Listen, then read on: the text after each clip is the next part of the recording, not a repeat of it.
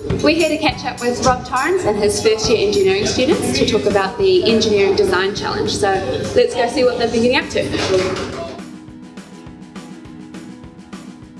Okay, so the boat project is part of a first year engineering paper, ENGG180 Foundations of Engineering.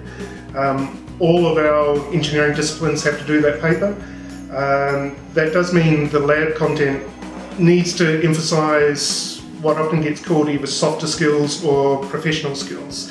So experiencing the engineering design process, working effectively within a team, working to constraints, so that could be budgetary constraints, time constraints, just materials that are available to them.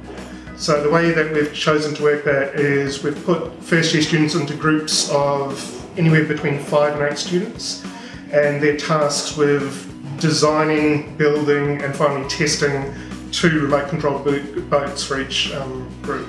Nah, it's really good, I don't know, getting some practical experience and not just sort of classroom sitting down like theory stuff, so it's cool to get into a lab and use some tools and actually make something and, you know, get a boat which you can race out of it. It's pretty cool. So to provide a little bit of help with the organisation, we actually get a final year, so a 4th year engineering student to act as a project manager for each group. So I'm in control of 8 first years building 2 motorboats. It's a great experience, it's heaps of fun and I love doing it.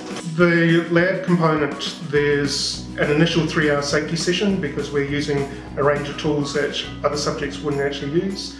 Then there's 4 3-hour labs doing a mixture of experiments and computer-aided design. And that's followed by 5 3-hour sessions of actually building the boats. Probably actually getting to do stuff, build stuff, and do what we've, I don't know, just manufacture something really. Final thing of the boat project is the testing sort of phase.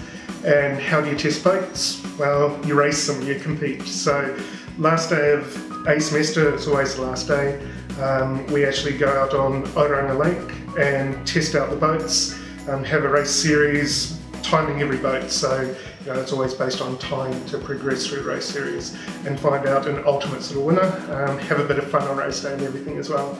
As time goes by, I reckon we'll be progressing a little bit, like step by step, so hopefully by race day, we will be coming on top of everyone else.